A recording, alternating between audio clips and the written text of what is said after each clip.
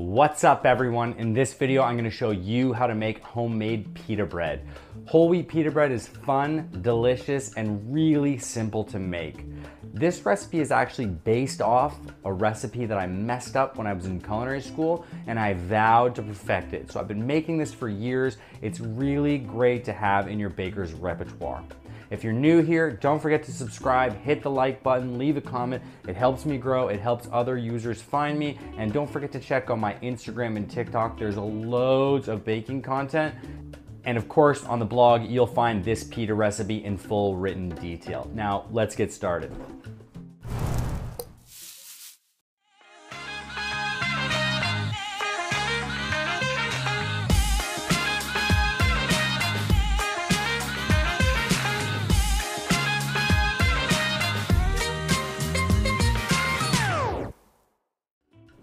Before we mix, we're gonna measure out our ingredients, our mise en place. We've got 343 grams of whole wheat with 343 grams of bread flour.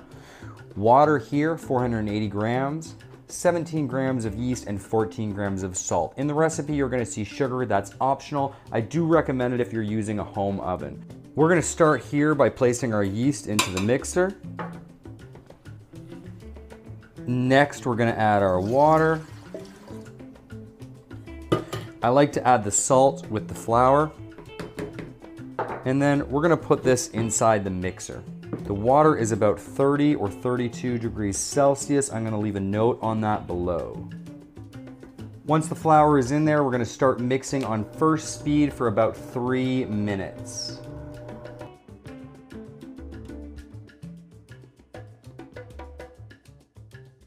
After the 3 minutes, you're gonna see that the dough is still just a little bit sticky, but we're gonna increase the speed to second speed, get that 3 minutes, and go again here.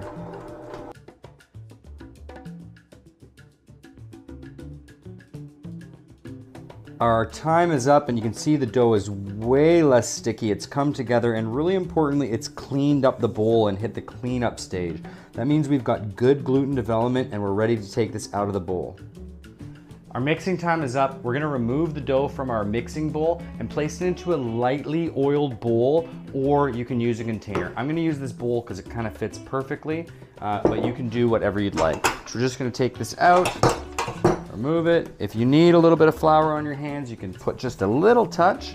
That's gonna help the dough not to stick. You can see this is really nice and developed, nice firm dough. I like to sort of roll it into a ball. I'm gonna place this in here and just place a towel over top to keep it from drying out and getting a skin.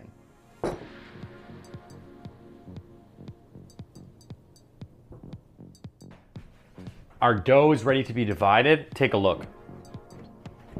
This rises super fast, and as I said before, this is a really simple recipe. We're gonna do this start to finish in about a half an hour, maybe a little bit more. So I've got a rolling pin, I've got my flour, and I've got a scale. I'm just gonna lightly dust the top of this, and I'm gonna let it out onto the table. I set my bowl aside and lightly flour the top. Now, I'm gonna start to divide this into about 100-gram pieces.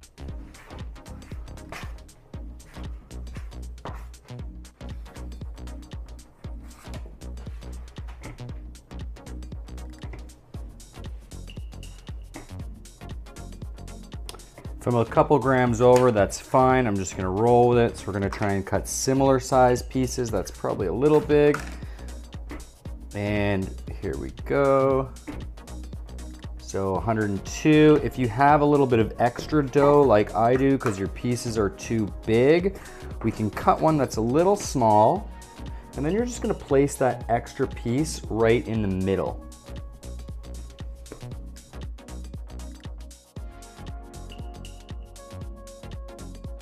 Now that we've divided our dough, we're gonna pre-shape it. So to pre-shape it, you're gonna take one piece, press it flat, and we're gonna roll it into a ball.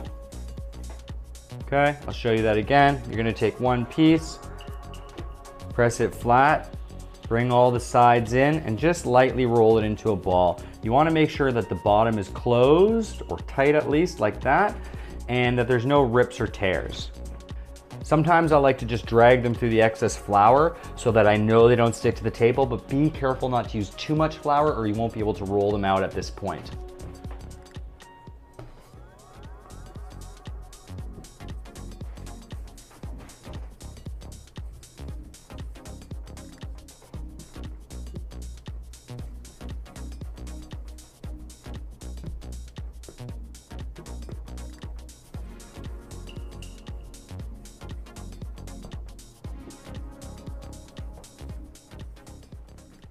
Once you've finished rolling out your dough balls, we're gonna cover them with a towel. They're gonna rise really fast, so make sure your oven is ready to go. I've already lit the wood oven. It's hot and ready. If you're using your home oven or your wood oven, you're probably gonna wanna light it or turn the oven on before you actually mix your dough because it rises so quickly. We're gonna be back in about 5 minutes.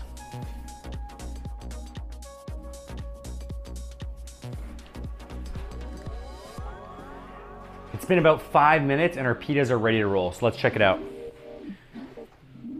Gonna save this towel. We're gonna start with lots of flour, and I mean a lot. And we're gonna just roll this into a circle. So you're gonna press it down and continue to turn it and roll. So every time you roll, you wanna turn it as well. This is gonna help you prevent it from sticking to the table.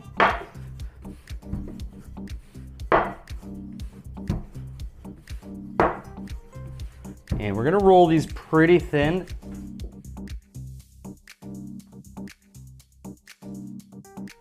Okay, so you can see it's pretty thin. I've got a firing peel here, which is gonna be very helpful for putting them in the oven. Make sure it slides when you're on here. You can see, if you look closely, nice bubbles everywhere.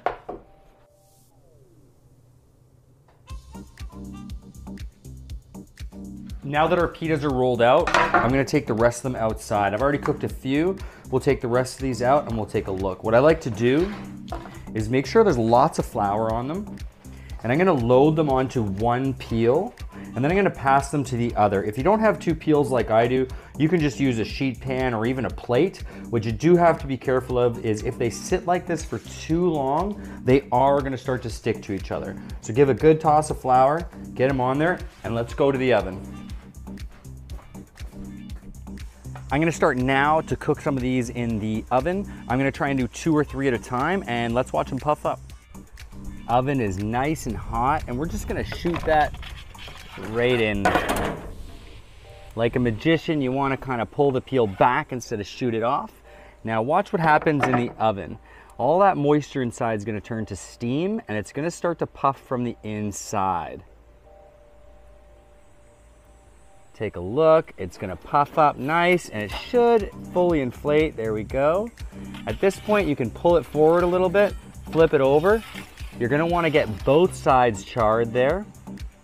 And this whole process is gonna take about 30 seconds. You can see it's nicely colored.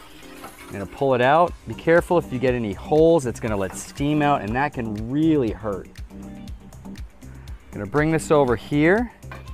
And now, we're just gonna put a towel over top of this and let it sort of deflate so that it's gonna steam itself and stay soft. As we cook the rest of them, we're just gonna pile them on top and keep putting the towel over it.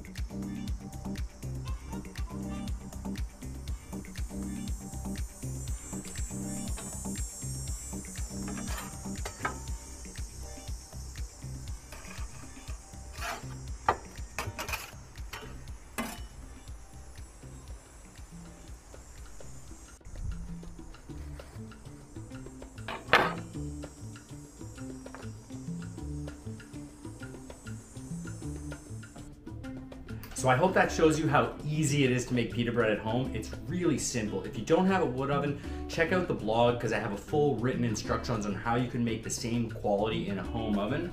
Just look at how beautiful these came out. We've got that whole box. These can be opened up from the top and you can stuff them. You can see how it just peels apart. You can rip it in half.